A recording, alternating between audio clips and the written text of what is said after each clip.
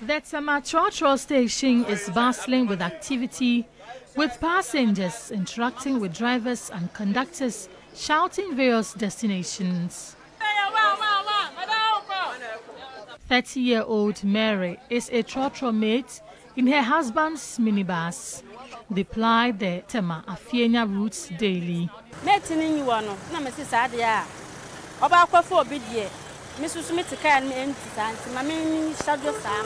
My husband's maid traveled and never returned, so I volunteered, and it has been so since.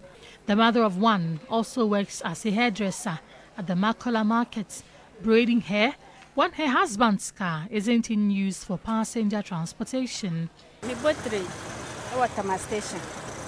I move around the market to do simple braids for people while we await our turn.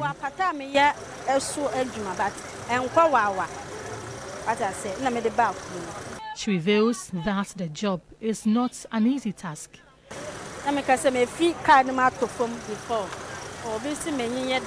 This job comes with a lot of challenges. You can fall or always have body pains.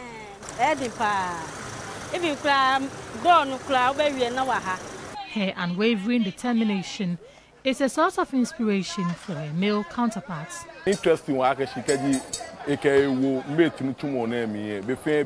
We always encourage her to do more because it is a lucrative business.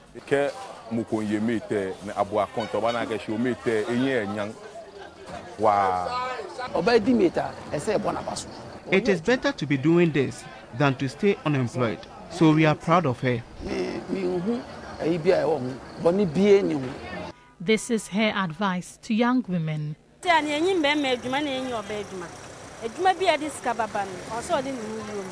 are no jobs for men or women only.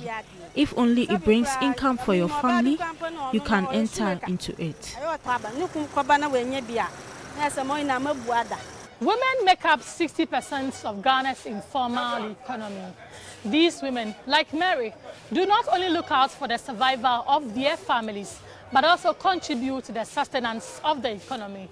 As the world marks International Women's Day, the advocacy is for the provision of systems and measures that make the work of women comfortable and profitable. Grace Hamwa Ajuman, TV3 News, Tema Station, Accra.